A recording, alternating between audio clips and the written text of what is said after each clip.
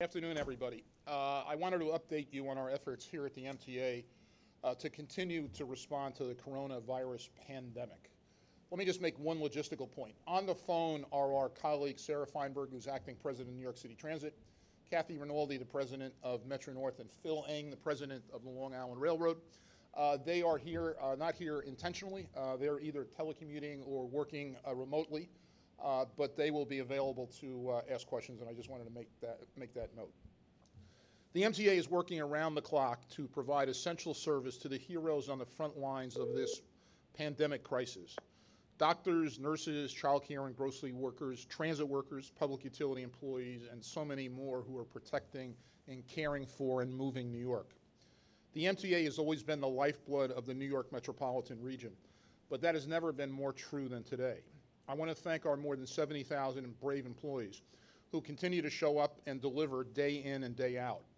Our employees reported for duty after 9/11 and Superstorm Sandy, and they are at their posts again despite unprecedented challenges. As we continue to serve as the circulatory system of the region, we've been in consultation with the key groups that represent the essential personnel we're moving, some of the key groups. The Greater New York Hospital Association, Con Edison, National Grid, Transit Workers Union and other unions, including SMART, ACRE, the City of New York, and the State of New York. As you know, we've been continually evaluating service needs since the COVID-19 pandemic began. Our top priority continues to be to ensure these essential workers, first responders and others, can do their jobs. In consultation with these groups, we have made a decision today to implement what we are calling the MTA Essential Service Plan, to ensure that that continues to happen. This reduced schedule preserves service for the heroes on the front lines of this crisis across New York City Transit, Long Island Railroad, and Metro North. As you know, as the pandemic has continued to intensify across New York, ridership has sunk to never-before-seen lows. Subway ridership down by a startling 87%, buses by more than 70%, Metro North by 94%, and the Long Island Railroad over 71%. The good news is that this reduction in ridership preserves social distancing for our customers and employees. Their safety is our highest priority. The steps we have taken in the last 2 or 3 weeks, and over the last 2 or 3 weeks, and the step we're taking today is intended to advance the governor's goals of flattening the curve of positive cases and slowing the spread of the virus. Buses will also be moving faster now that there are fewer cars on the road and, frankly, fewer passengers getting on and off the bus. And we've taken steps to minimize contact and cash collections for our frontline employees, from implementing rear door boarding on buses to minimizing the collection of cash on railroads and in stations. We'll also continue with our intensified disinfecting protocols to keep our stations and rolling stock sanitized. Those moves have also been made after consultation with union leaders. I want to echo Governor Cuomo's message that most people should stay off mass transit. To be clear, if you don't need to go out, don't go out. If you don't need to travel, don't travel. This is a matter of public health. Staying in will help save lives. We all need to do our part to flatten the curve. To survive this international crisis, the MTA requires comprehensive, robust federal assistance. You're all aware of our urgent request for at least $4 billion in federal grants. Congress is debating its latest relief package for the coronavirus pandemic as we speak. We urge our elected officials in Washington to do the right thing and pass this bill, which includes $25 billion for transportation agencies across the country. Time is of the essence, and transit agencies, including the MTA, can't afford to wait any longer. We are in the midst of the biggest liquidity crisis ever as a result of a sudden drop in ridership as more people stay home. No organization of our size can rely on internal cuts alone to restore our operating budget. Extending our line of credit is not a long-term solution, and gutting our hard-fought capital plan is a non-starter. We won't allow this pandemic to slow efforts to bring a system into the 21st century. This is, to be clear, this is a national problem that requires a national solution. The MTA and our partners in mass transit nationwide are the circulatory system of this country. moving millions of people to school, work, medical appointments, and wherever else they need to go. We'll be there when this pandemic is over to propel the economy out of this crisis. We're not shutting down. We're not going anywhere. The MTA is the lifeblood of the New York economy. It's crucial that we're able to resume the tremendous progress we were seeing before the COVID-19 pandemic began. But for now, we will focus on the MTA Essential Service Plan so essential workers can continue delivering for New York. Thank you. Stay safe.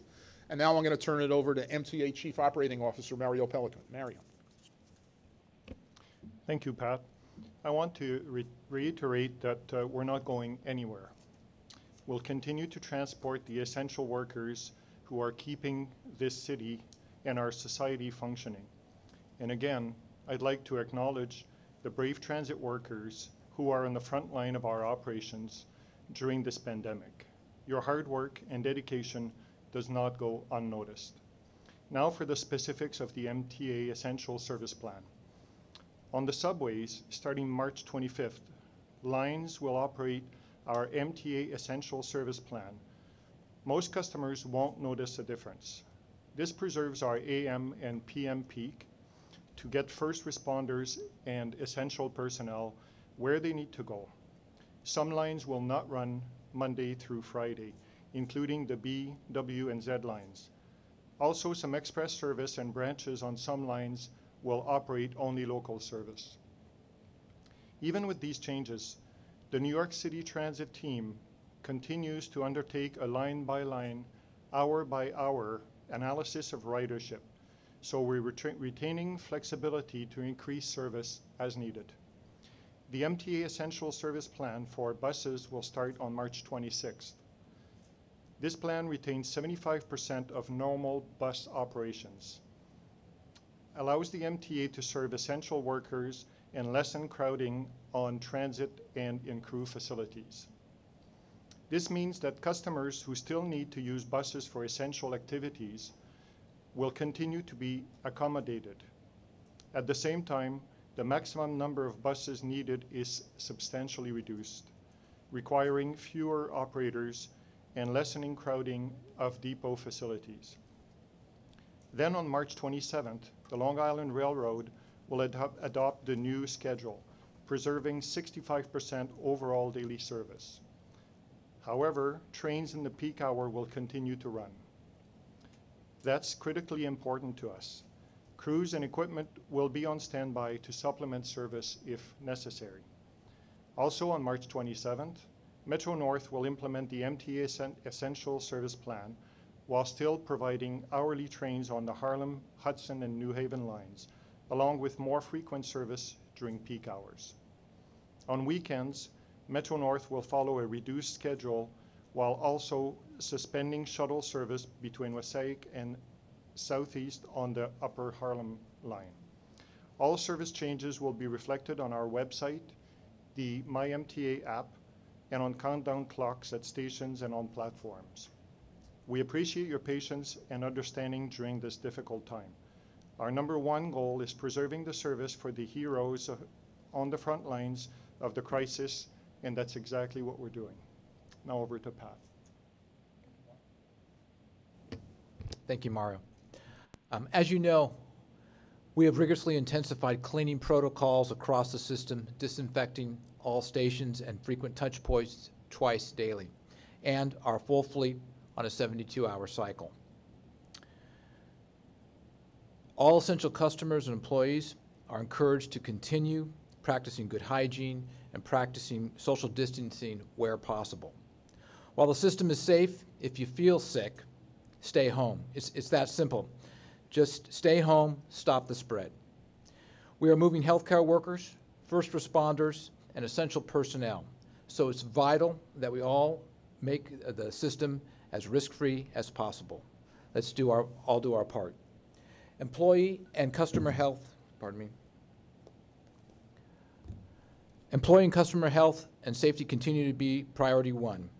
We are doing everything possible to keep our workforce safe, the over 70,000 brave men and women showing up to work every day. I want to thank them for their service because we owe them a huge debt of gratitude. I also wanted to update you on the precautions we are taking to keep them safe, and we're working closely with our labor leaders on all of these issues. Workstations are being disinfected aggressively and frequently. Hand sanitizer is available around all work locations. In order to protect vital, one-of-a-kind operation centers, we have deployed medical personnel to monitor the temperatures of these staffs in efforts to prevent symptomatic individuals from possibly contaminating others within these centers. Today, we are initiating a quick reaction team that we can send to a location within the system where multiple employees are displaying symptoms, a hotspot location. The service changes announced today will help reduce workplace density and facilitate social distancing, including in crew rooms and other facilities. We've instituted rear door boarding on all of our buses, which began on Monday. Customers now board on all and exit all local and select bus service SBS buses using the rear doors. Express bus customers board as normal, but are not permitted to sit in the first 3 rows of the bus to ensure customers remain a safe social distance from our bus operators. Regular fare policy remains in effect wherever on-board payment boxes or SBS off-board ticket machines continue to be accessible. We have also announced that all cash transactions will be conducted via MetroCard vending machines, ticket vending machines, or MTA e-tics.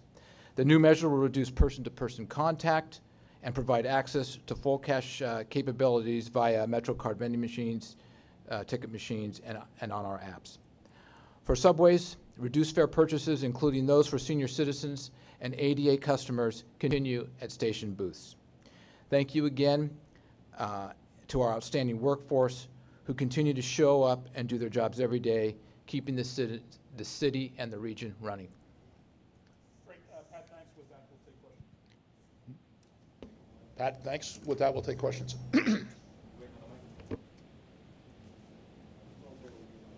Christina.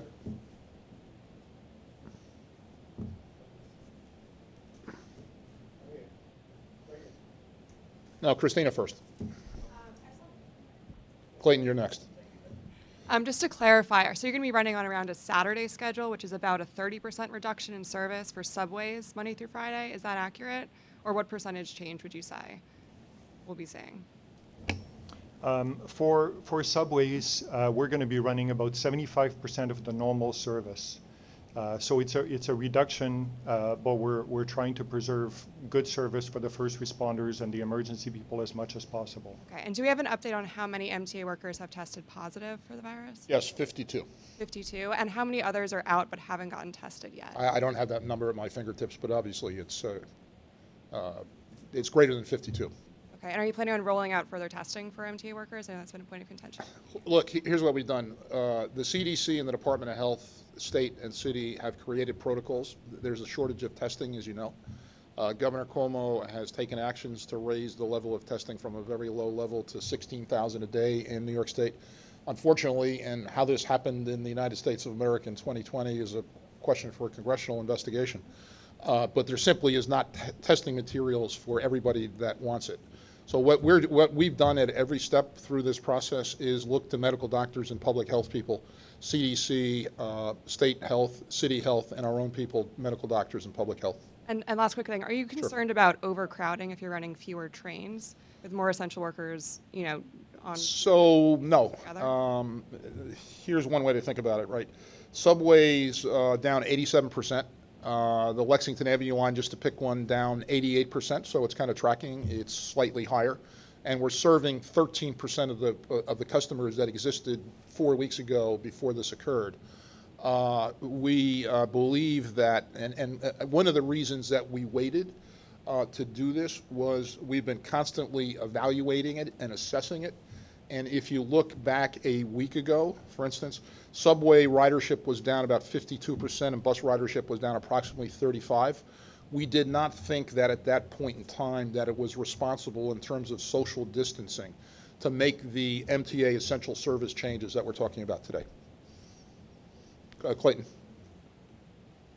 The drop in ridership numbers that you just reported, what day were those for? Let's start with that. So 2 dates. The 52 and 35 was a week ago. The 87 and 70%, 87 subways buses was yesterday. Do you have a number that you can share with us about how many trains have been delayed or canceled because you've just had a workforce shortage in the past week? I'm going to refer that one to Sarah Feinberg. Yeah, I think the latest number I saw was more than 800 delays as of this morning. That was just this morning because of crew shortages. So it's a significant issue, and it's one of the main reasons why we're taking this step now. And how are you monitoring crowding in real time? Are you looking at are you able to look at real-time turnstile data to see if anything, if any hotspot does pop up that where you're not running enough trains, that you might have overcrowding on trains and buses? So Clayton, I asked, Sarah, why don't you report on that? You and I discussed this earlier. Yeah, I'm happy to. I mean, look, we get reports in real time about crowding, and we have not received any reports about crowding on the subways in the last several days. We've gotten a couple reports here and there on buses, and we're watching that very closely. So, for example, we got some reports that some of the buses servicing the Amazon warehouse were experiencing some crowding conditions, reportedly because they've added some workers, and so we're going to add some buses to that route. Do you have a target figure for what your load capacity is for each train? Normally it's closer to 100%. What is the target now with these new social distance guidelines in place? Sarah, do you I want don't to know go that first? we've put I don't know that we've put a specific number on it. I mean, I will tell you, I've been in the system every day over the last 2 weeks, and I don't think I've been on a car where there's been more than 6 or 8 people. So that doesn't mean that's the ideal number. Certainly a lot of cars are more crowded than that. Some trains are more crowded than that. I don't think we've got a specific number on it, but it's, the drop-off has been palpable. And then just a couple more, bear with me. Have you taken any thought or modeling, done any modeling when it comes to the potential of shutting down stations? They did it in London. They shut down 40 stations to help reduce usage and crowding. Has there been any thinking on those lines? We have no plans to shut down stations, period, and we have no plans to shut down service, period, as well. Let me just, I'm going to go to someone else in a second. I just want to make this point, right? On the subways, we're serving 13% of a normal, a month ago, pre-pandemic, and we're providing 75% service, right, for subways and buses. We think that crowding in that environment is very unlikely. Anybody else? Can I just get one more input? We'll come back to you, Clayton. Anybody else? Please.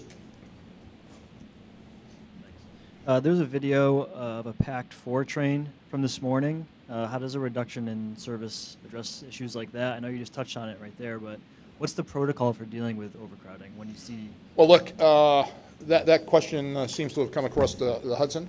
The comment I'd make would be we didn't experience or see any crowding today. Whether that video, which I haven't seen at least, was taken today or at some other point, unclear to us. And as Sarah Feinberg said a minute ago, we haven't seen crowding on subway or buses, which is not surprising given the precipitous decline in ridership. If we see it, we will act. And I do think that, given the fact we're serving 13% of the customers and providing 75% service, with more service in the peak, I think we will achieve a couple of goals. One is moving first responders around, but also maintaining social distance and helping stop the spread of the virus. Anybody else? Clayton.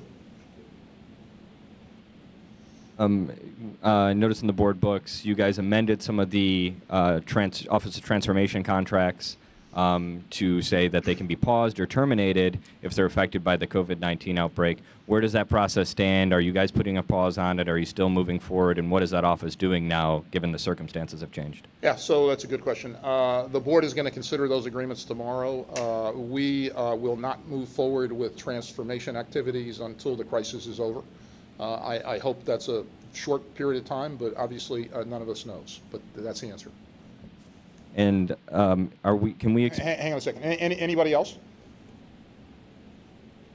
I'm getting questions from other reporters too. I got it, Christina. Oh, I was going to say next time, Clayton, we could just do a call with Clayton. Let's do last question.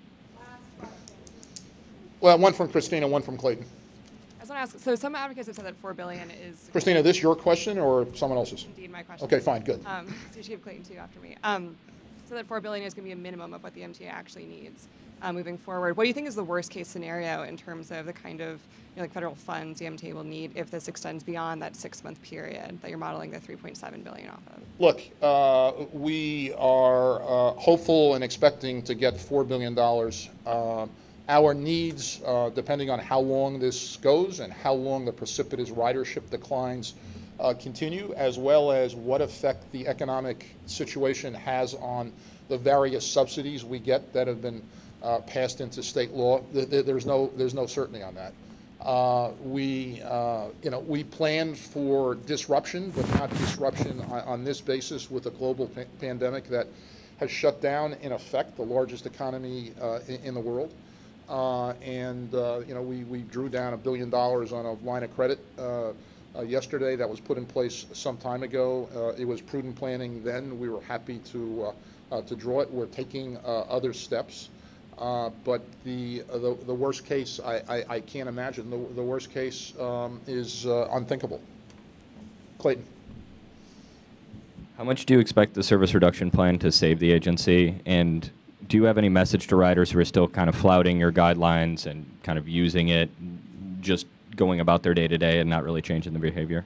Well, look, so here's my experience. Well, let's talk about empirical data first. It's down 87%. So I think most people are taking the governor's direction and advice not to ride the subways. It wouldn't be surprising if there were continued declines as the pandemic continues, kind of point one. Point two, I think that we are providing a significant level of service for 13% of our customers in a pre-pandemic world. That seems, and I think not doing this earlier, given the numbers that I cited about a week ago, 52% decline on subways, I think we've acted responsibly. To answer directly your question, there will be savings. That's not what is driving this. Clearly, and I don't have a number at my fingertips. I will say this, that in terms of the billions and billions of dollars of deficit that we face because of the ridership decline and the decline in subsidies, those numbers, we want to save every dollar we can.